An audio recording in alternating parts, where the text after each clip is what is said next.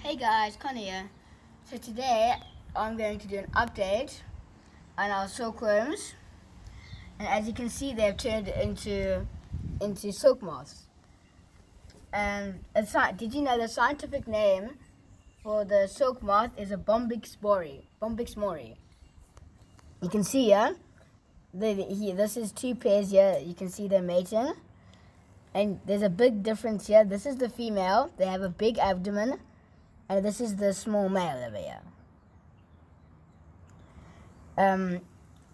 Did you know that also the silk moths do not have the ability to fly, and they don't have any color. We can see here these are still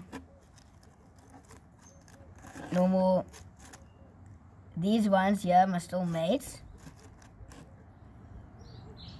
I can see there's eggs all around here. And you can see the grey ones. These are the fertilized ones. And these yellow ones, these are still these still need to develop a little bit more. And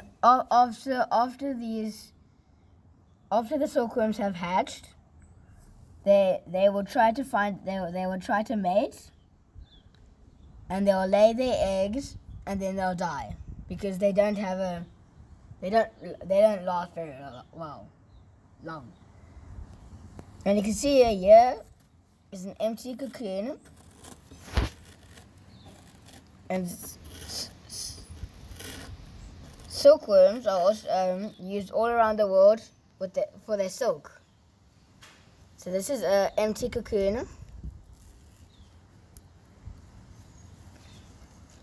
You can see inside. It's got the old skin.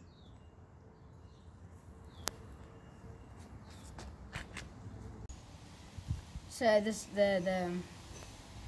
silkworms, they eat white mulberry leaves, and when the silk moths, when they hatch, they don't normally eat or drink anything. Their whole purpose is to find a mate and lay eggs, and then they die. And also another thing, if you feed the silkworms as babies, if you feed them beetroot leaves, they will spin pink silk. Thanks for watching, guys. Don't forget to like and subscribe this video. See you guys next time.